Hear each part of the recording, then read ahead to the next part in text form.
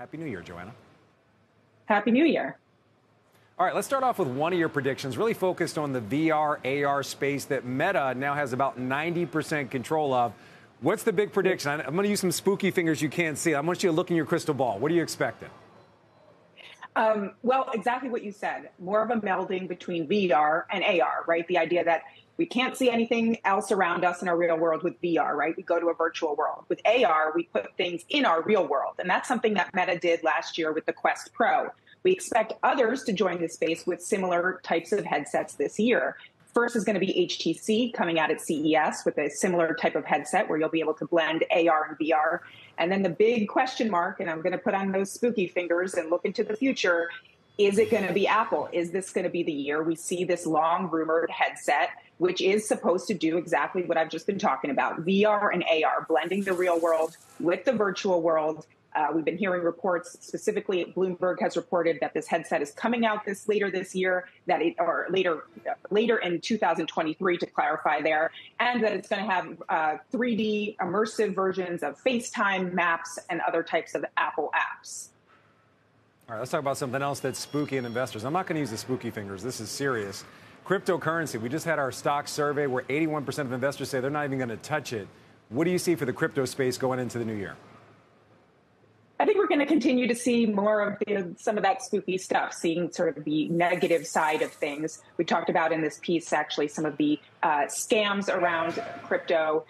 Really the idea that this might not be the year anymore where we hear of average people investing in crypto, more people being worried, more people hearing about those scams, more people hearing that their investments have really gone nowhere. Hey, Joanna, it feels like for next year, the most promising or exciting technology, it isn't hardware, it's software. ChatGPT obviously caused a lot of waves here in the Valley and beyond. How do you think that's going to manifest itself next year?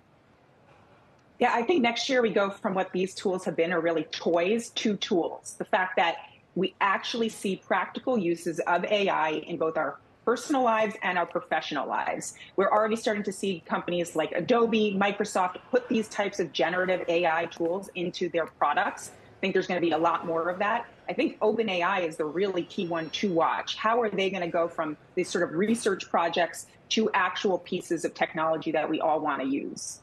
Joanna, I'm so glad that Deirdre asked about that, because I feel like all of this generative AI technology has in a lot of ways been the most exciting and surprising thing we've seen this year.